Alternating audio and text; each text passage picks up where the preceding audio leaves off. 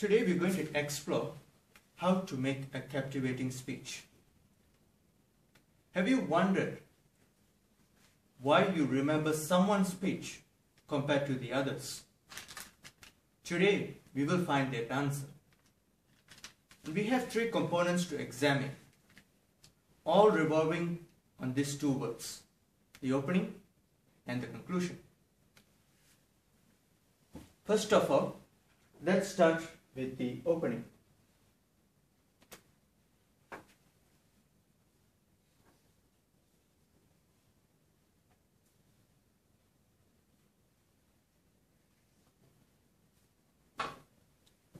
How you open and conclude your speech effectively makes your speech captivating or not. One of the forgotten aspects of public speaking, especially the opening, is the clothing that you wear for the speech.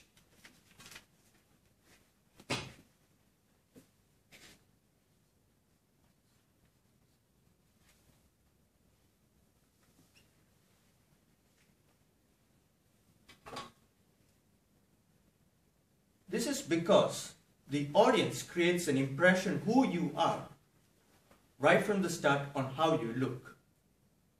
Then the question is, what kind of clothing should I deliver during the speech?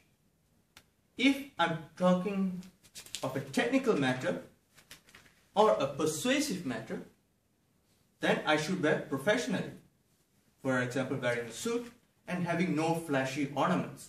Because at the end of the day, we want the audience to focus on you, not on the distractions.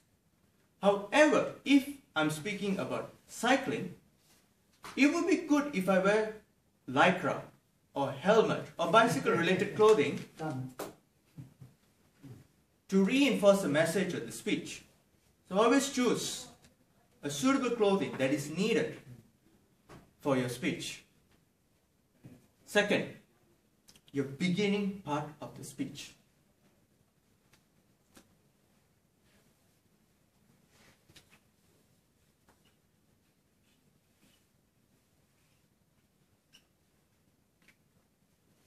There are two ways to do a beginning.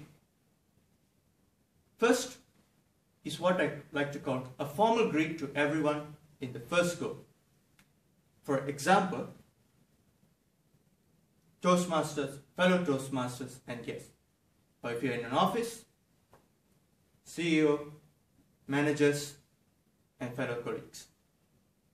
Second way, to give a snippet of what you're going to say for your speech.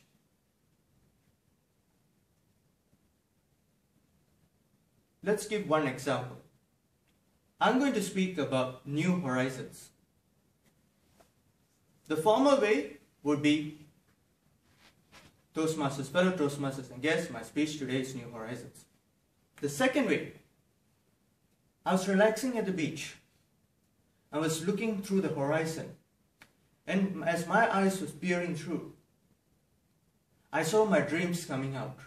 Toastmasters, fellow Toastmasters and guests, my speech today is about New Horizons. Then the question you will ask, there are two ways. Which way do you go for? The first way, the formal greet, you go when you're doing a technical presentation. For example, you're presenting a sales topic or something about a new software. The second way is very good if you're here to persuade someone or to inspire someone. Why? This second way distinguishes you from all the speakers that you have. I strongly recommend everyone who is watching this video to listen to the world's best Toastmaster speaker 2014, Mr. Dhananjayan. Observe how he started the opening. It's very different to the standard formal greet. Having said that, always remember to choose the right way to start for your right context.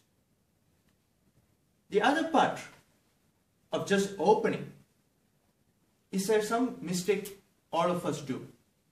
Do not apologize. When we come to the front and speak, do not apologize. It's a big no-no. It will have a kill effect. Now we got the opening. We had a solid content, but we want to give a good ending. So this is 1, 2, and we have ending.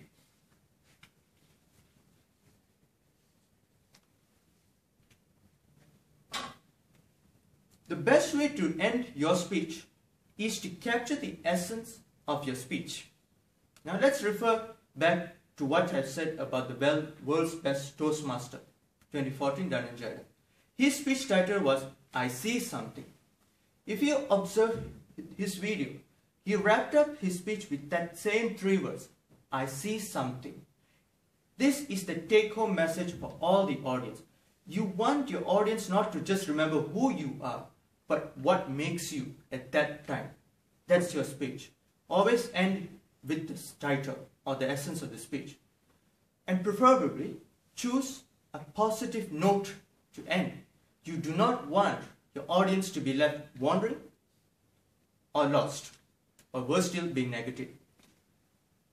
In short, your opening and conclusion determines whether your speech is captivating.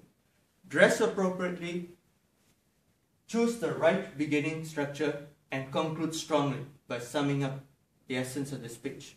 I hope all of you will consider this when you write your next captivating speech.